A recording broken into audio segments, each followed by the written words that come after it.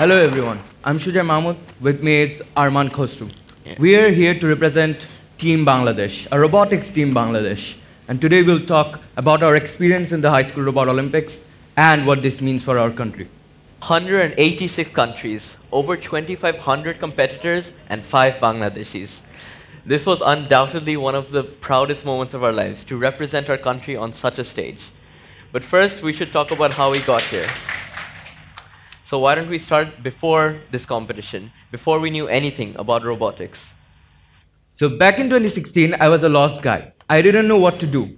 I was looking into a lot of stuff, and I got interested in programming and robotics. But everywhere I looked, I saw that the doors were closed, only open to people with degrees, engineering degrees.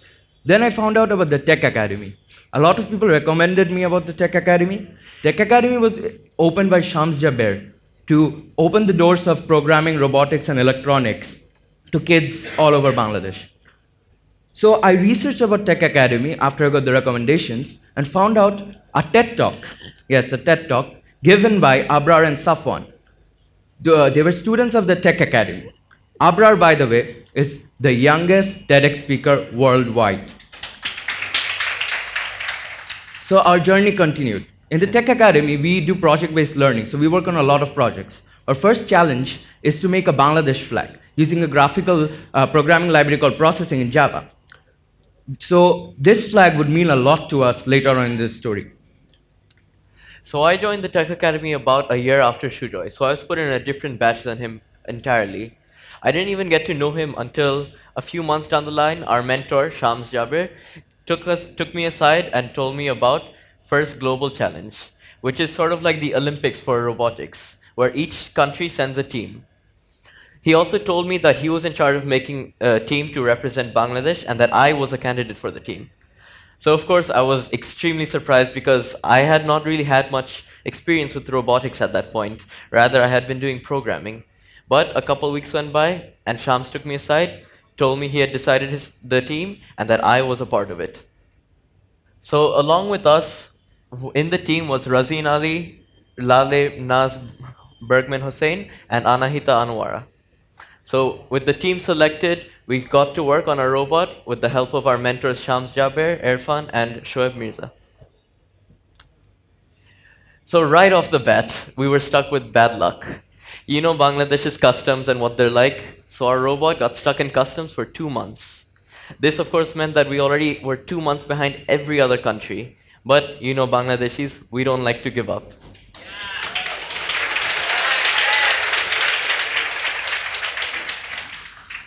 So with a month left to prepare, we not only designed our robot, but we built it in just 1 month.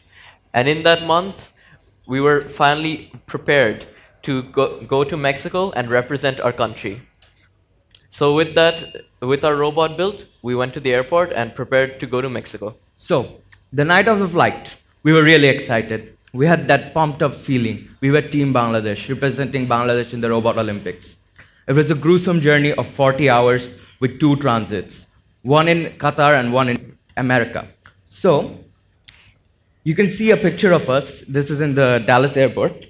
And after that 28 hours of flying, we were all communicating home, except me, who seems to be doing some ancient, telepathic, spiritual, whatever, because my brain was just off. And, oh, just a tidbit of a story. While we were coming back, I was stopped in the transit of America in Dallas, and I knew something was going to go wrong because before I entered the check-in, they pronounced my name wrong from Mahmoud to Muhammad, and you know something's going to go wrong when that happens.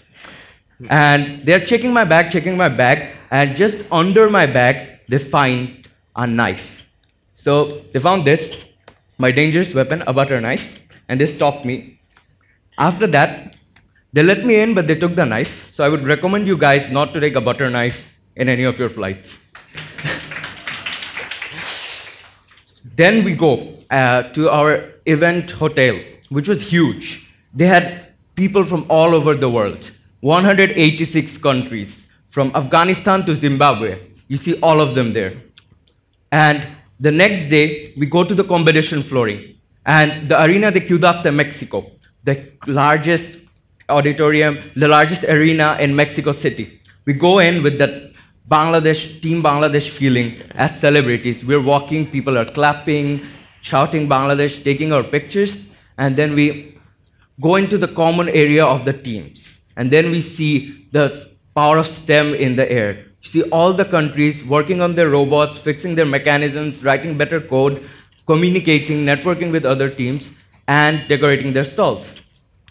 After all that, we go to the opening ceremony. The opening ceremony, just like the Olympics, starts with the Parade of Nations. So we wear our Punjabis and the girls wear their sharis, and proudly we walk onto the stage, swinging our gamchas and showing the world that Bangladesh has a spot in science, technology, engineering, mathematics in the world.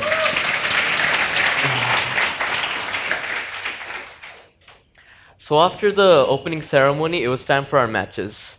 So luckily we had 2 practice matches to figure out any errors with our robot. And during those matches, we found a major error. Our robot kept disconnecting from the controller. So of course, this meant that no matter how good our controller is, how good our robot is, if there's no one to control it, then there's no point. And the most frustrating part about this was that it wasn't even our error. It was an error with the arena itself.